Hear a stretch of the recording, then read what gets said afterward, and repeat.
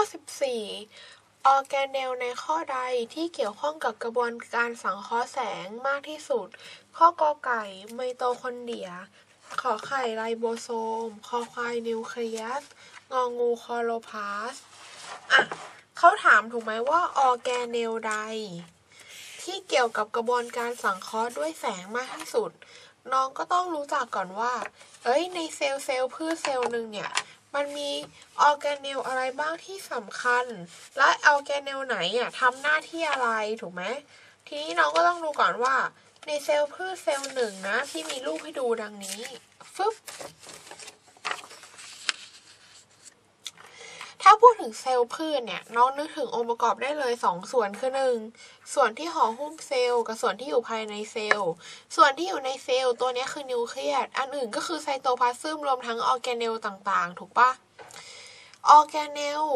ที่พืชใช้ในการสังเคราะห์แสงได้พี่ว่าส่วนใหญ่น้องต้องรู้แน่เลยว่ามันคือออร์แกเนลที่ชื่อว่าคลอโรพลาสต์ถูกปะซึ่งการที่มันสังเคราะห์แสงได้เนี่ยเนื่องจากว่าในคลอโรพลาสต์เนี่ยมีพิกเมนต์ตัวหนึ่งซึ่งมีชื่อว่าคลอโรฟิลซึ่งตัวคลอโรพลาสต์เนี่ยมีพิกเมนต์ที่ชื่อคลอโรฟิลซึ่งคลอโรฟิลตัวนี้ถือเป็นหนึ่งในองค์ประกอบของปฏิกิริยาที่ใช้ในการสังเคราะห์แสงสมมุติมีแสงมากระทบกับพืชถูกไหม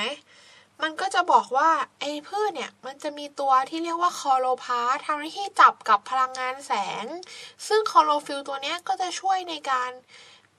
ถือเป็นส่วนประกอบส่วนหนึ่งที่ช่วยให้การเปลี่ยนคาร์บอนไดออกไซด์น้ำให้อยู่ในรูปของน้ำตาลนั่นเองก่อนที่จะเก็บอยู่ในรูปของแป้งเพราะฉะนั้นถ้าพูดถึงเซลล์พืชออร์แกเนลที่ทำหน้าที่เกี่ยวกับกระบวนการสังเคราะห์แสงก็คือต้องตอบข้ององูคลอโรพลาสต์นั่นเองถามว่าออร์แกเนลอื่นมีส่วนช่วยในการสังเคราะห์แสงไหมมีถูกไหมถ้าไม่มีนิวเคลียสก็ไม่มีตัวสั่งการถ้าไม่มีไมโตคอนเดรียก็ไม่มีตัวเป็นพลังงานของเซลล์แต่ตัวที่เกี่ยวข้องมากที่สุดที่ถือว่าเป็นปัจจัยว่าถ้าเกิดไม่มีอันเนี้ยจะ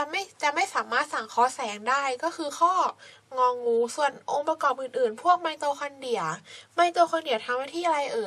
ทำหน้าที่สร้างพลังงานของเซลล์ซึ่งพลังงานที่ไมโตคอนเดรียสร้างก็อยู่ในรูปของ ATP ถูกปะ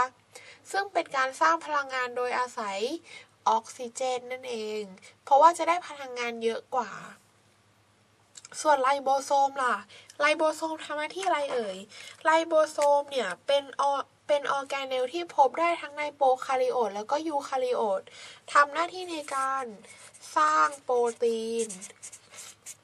ซึ่งการสร้างโปรตีนมี2แบบคือ1สร้างไว้ใช้ภายในเซลล์กับ2สร้างภายไว้นอกเซลล์ถูกไหมสร้างแบบขนส่งเพื่อไปสู่เซลล์อื่นๆซึ่งถ้าเป็นไลโบโซมอิสระที่อยู่ในไซโตพลาซึมเนี่ยจะเป็นออร์แกเนลที่ใช้ในการสร้างโปรตีนที่ใช้ภายในเซลล์แต่เมื่อไรก็ตามที่ไลโบโซม